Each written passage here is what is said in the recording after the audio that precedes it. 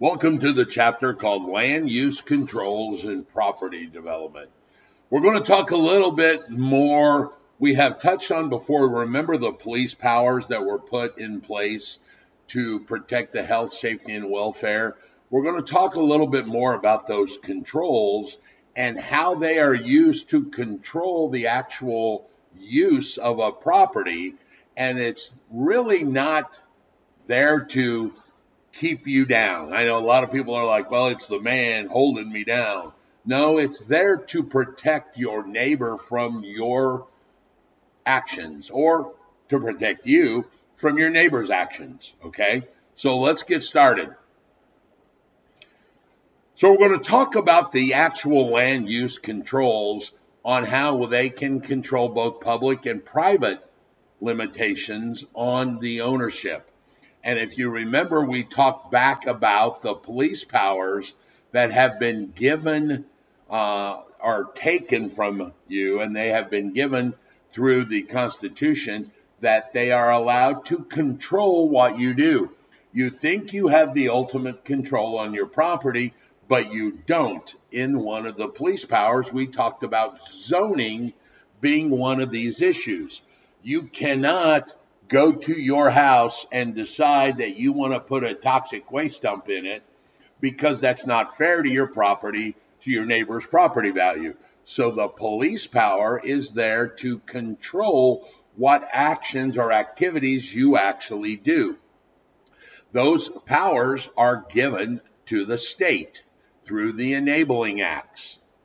Then in turn, the states will use those enabling acts to push down that power to the local municipality to set their own consistent laws with that state.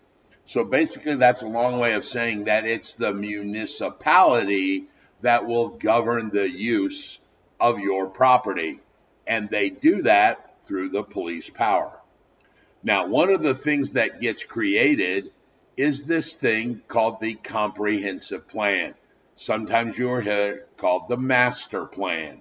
The master plan is the direction or the guidance of that municipality into the future. And I'm talking, it's usually long range future. These master plans or comprehensive plans can be 15 or 20 years in nature. And they provide that municipality with the structure and the objectives to create the goals that will take into account to help it grow.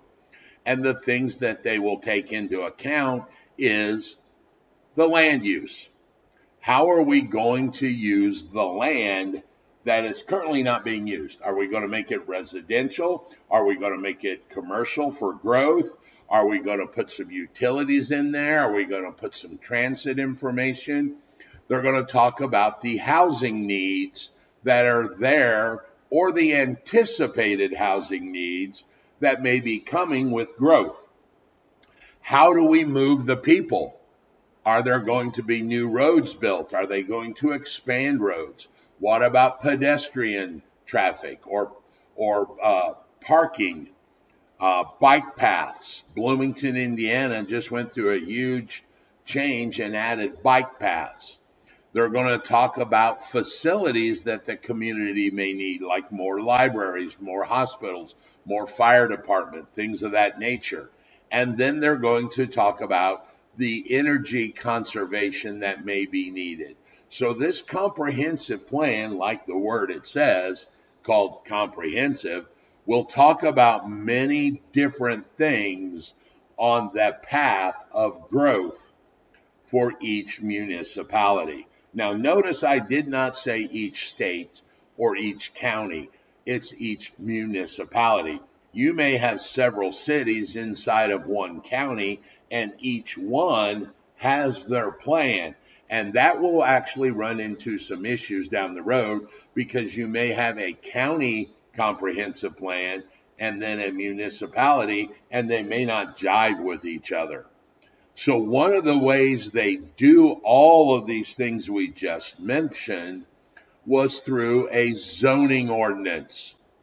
Zoning ordinance are local laws that regulate how the land is going to be used, how is it going to be protected, and how is it going to be designated to make sure that it does comply with the public health, safety, and welfare of all of the people in that municipality.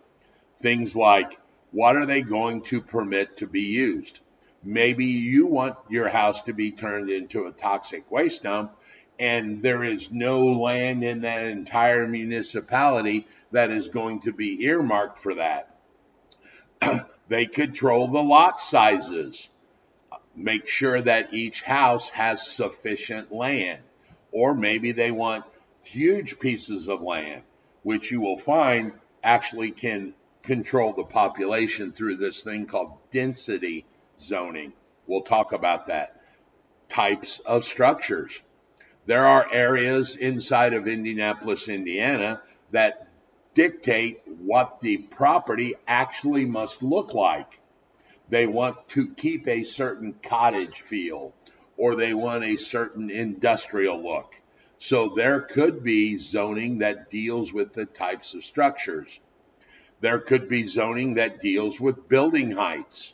For an example, anything near an airport can't be over 30 feet above grade level because there has to be a clear vision of the runway.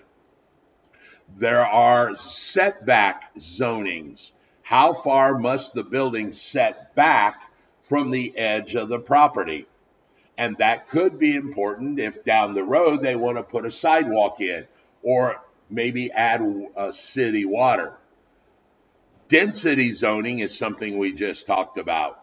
This is how municipalities can control their population by saying we will only allow 2.5 structures per acre. And we're going to do some math on that in a little bit.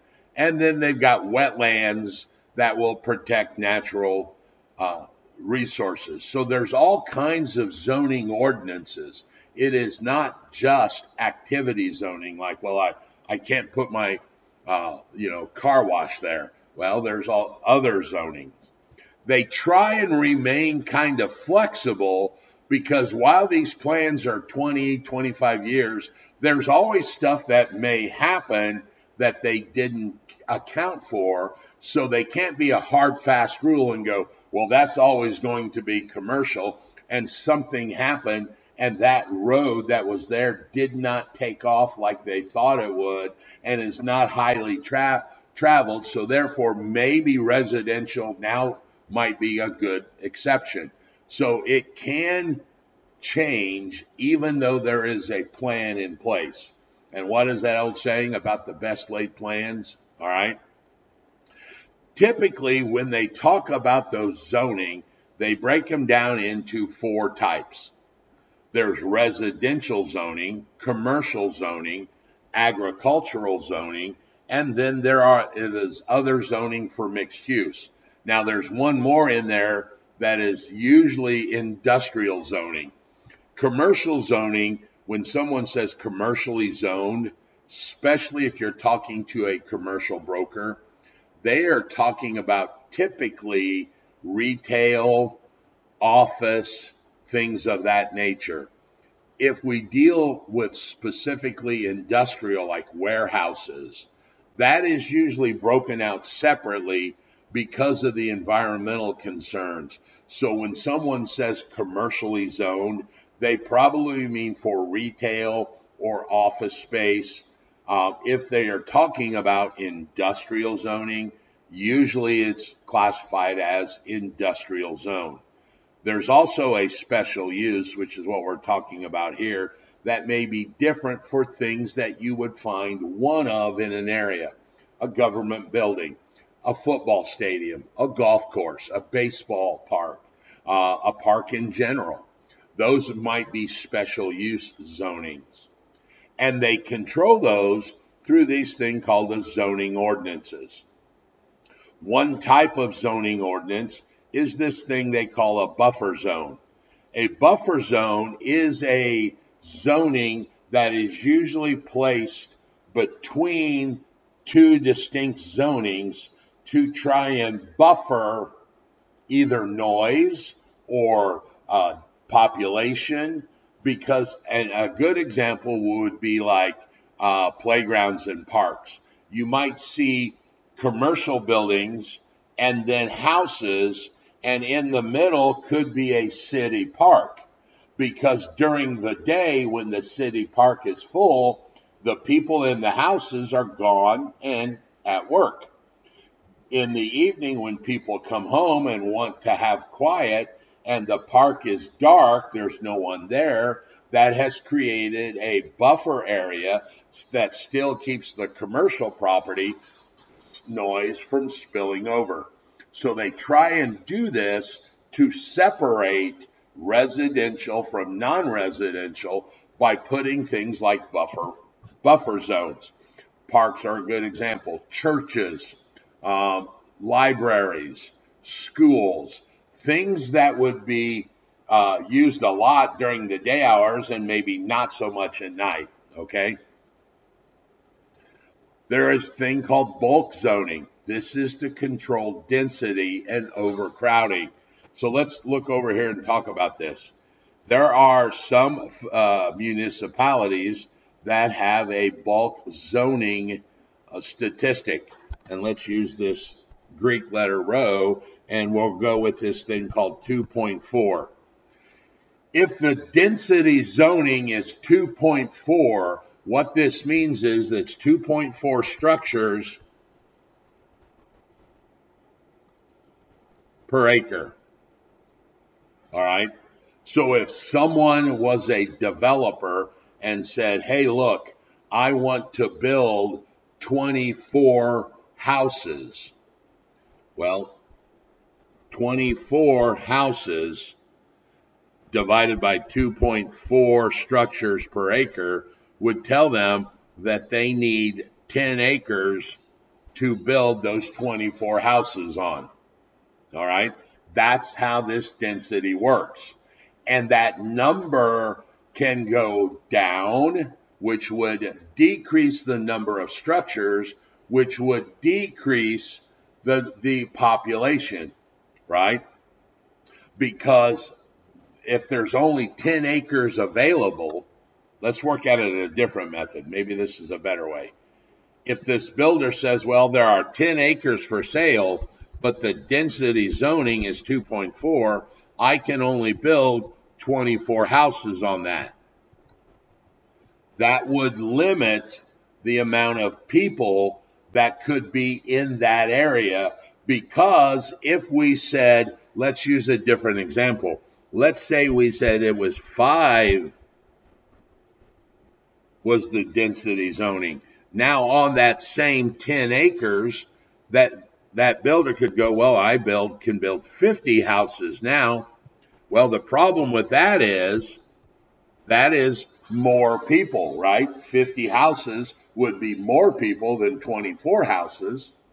Those more people may now throw the balance of teacher to student ratio off, so we actually now need a new school.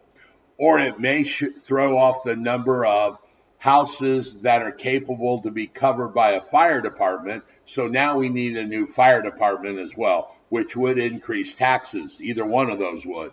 So that density zoning here can regulate the population so that there does not incur new taxes, new infrastructure. Maybe we don't have enough water at the water plant to handle 50, but we can handle 40. Maybe the sewage plant is not big enough. So the simple act of this builder building 24 versus 50 may be a huge impact, because the city sewers can't handle 50 new houses, but they can handle 24. So we use this bulk zoning or density zoning to control the population and avoid overcrowding. Now, I just mentioned there could be this thing called aesthetic zoning, which makes sure that every property or every structure looks similar, so that you can create some kind of look or feel about an area.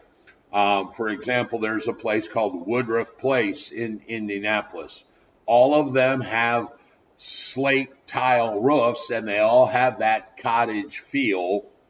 And that zoning requires that if you put a new roof on the house, it has to be slate. It can't be, the typical 3-tab shingle house, because that's too modern looking. Then there could be incentive zoning, which could be incorporated into the commercial world to give people an incentive to build in that area.